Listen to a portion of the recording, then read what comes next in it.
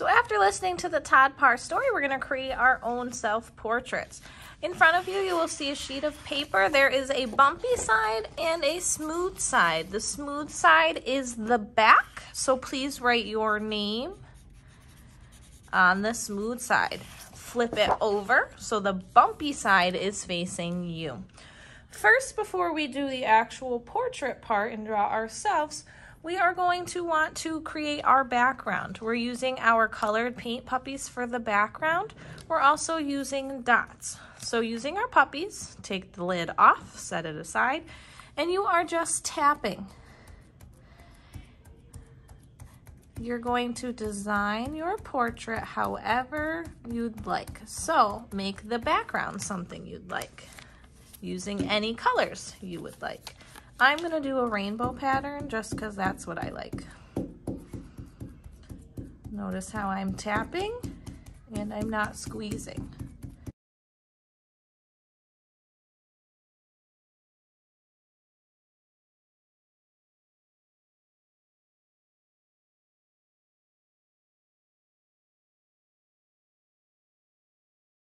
When your page is all filled up, double check to make sure there's not a lot of white spots. I have a few spots I need to fill in the green and the orange, so fix those spots. You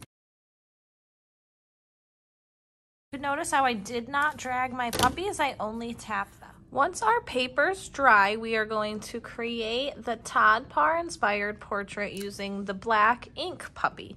With these ones, the ink inside of it is permanent, which means you should not get it on your hands. It won't come off. So we never, ever, ever squeeze our puppies. Otherwise, we get puppy tears. To take his hat off, you just twist. You can see the ink inside. Make sure you do not get this on your skin or squeeze that puppy. To start, we are going to do a circle in the middle of our page. The circle needs to be pretty big because this is going to be at the face of our self-portrait. So not squeezing, I am doing one big circle. Next, we want to add in the details of our eyes, which are usually just dots. I'm going to do a knot for a nose. Your mouth, you can pick how you do it. You can do a mask or no mask. For mine, I'm going to do my mask. Masks are usually the shape of a rectangle with 4 lines coming off the corner.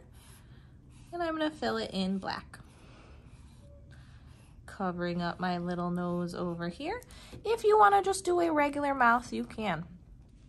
Next, we're going to do our neck, which is 2 small parallel lines going down. Then our shoulders, which are curved lines that go out towards the edge of the paper and stop at the bottom of the paper.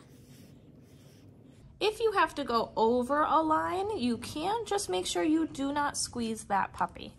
Next, we get to add individual details. So you're going to make your portrait look like you. First, I'm going to add my hair. And my hair goes about to my shoulders, so I'm going to make it pretty long. And my hair usually covers up my ears, so I'm just going to leave those out. Next, I'm going to add the details of my shirt. Usually I wear an art smock, so I'm going to add that in. And my art smock usually has pins on it, so I'm doing 3 small dots. When you are done, you can add few small details to the background. So in the background, I'm just going to do dots because they match my smock. If you want to do another shape, you can. Just make sure you're not squeezing that puppy. Perfect, and my portrait is done. Since it's still a little wet, I'm gonna put my cap on my puppy, pick my artwork up like a pizza, and bring it over to the drying rack. For the last part of our portraits, we are gonna add a border, so everyone will get a black sheet of paper. What we wanna do is we wanna put our portrait right in the middle of our border, so line it up. Then we're gonna take a stapler and staple all 4 corners. 1, 2, 3, and 4. Since we added the border, your name is no longer visible on the back. So using an oil pastel or crayon, make sure you write your name on the back of the black sheet. Next, we're going to add details to our borders. We have two options for this. We have oil pastels or we have metallic Sharpies. You can use both if you'd like, but if you are using both, you need to use the Sharpies first. So with our Sharpies, we're just going to create different designs all along our border, not on our portrait, on our border.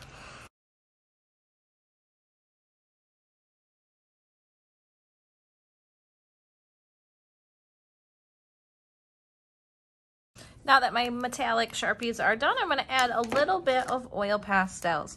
These are like a very soft crayon, so with these you want to be very careful that you don't smudge the pastel all over the place. And here is my finished portrait.